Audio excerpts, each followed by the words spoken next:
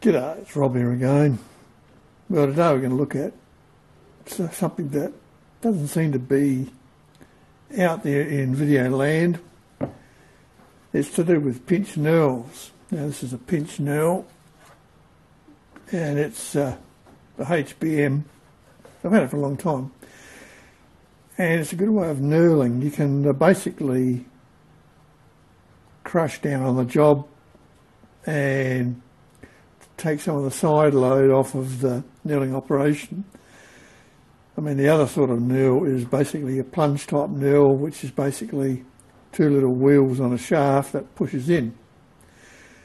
I prefer these. These are good to use and they do put less load on the lathe, but it's, you know, it's no big deal. It's just kind of whatever floats your boat.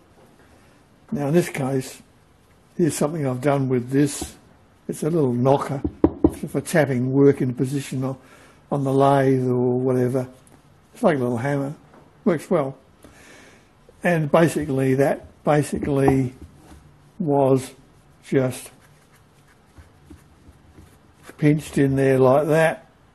You run the lathe, feed it along, it's at your fastest feed rate and you get a nice even pattern. Works well. Does a good job. And that's it. You know, I see people doing this all the time. As I said, there's a zillion videos there on this. But then the question comes, well, what happens if you got something that big? It won't fit in, the jaws won't possibly open up enough to do the job, you know, to knurl it. You know, people just don't seem to attempt to knurl it with this type of knurl, but you can, because when it's all boiled down, this is basically a variable version of a plunge knurl. On a plunge knurl, basically, you've got two rollers. You can have one in some situations, but most come with two. On a pivoting head, pivots, there's pivots also, on a centre shaft, on a mounting block. And there's no reason why this can't be used as a plunge knurl and push in on the job just by applying force.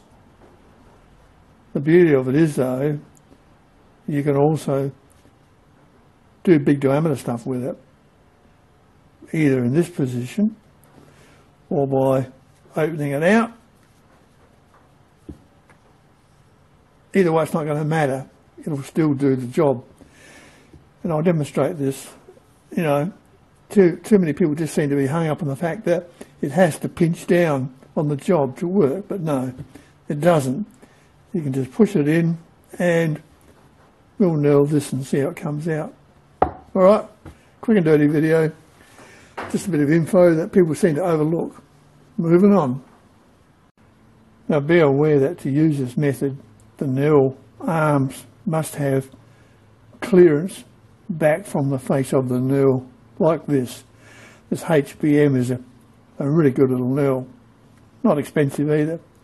But I've seen a lot of particularly homemade pinch knurls where the arms come out basically past the end of the roller. Well, that's no good. That won't work well in most situations. You have to have clearance, obviously, when the jaws open out so that the roller can contact the job. So that's the only proviso to doing it this way. Okay, here we have it set up. You might have a bit of a clearance issue. In this case, I've spun the top slide around to give me enough room to do it. But it should work okay, like that.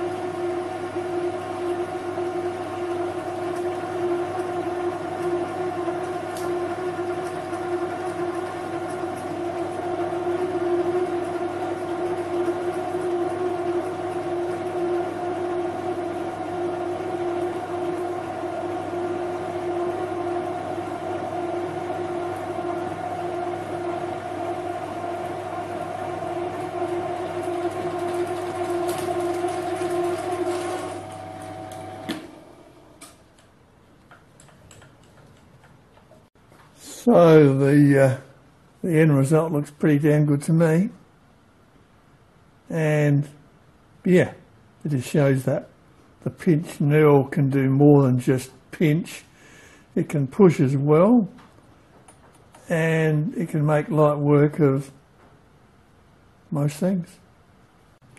So there's another tip for you from the Xanadu workshop, and yeah, your basic pinch knurl can do more than pinch. It can also give a bit of push and shove if necessary. Okay, I hope you got something out of that. Made you think outside the square a bit. We'll see you next time. Cheers.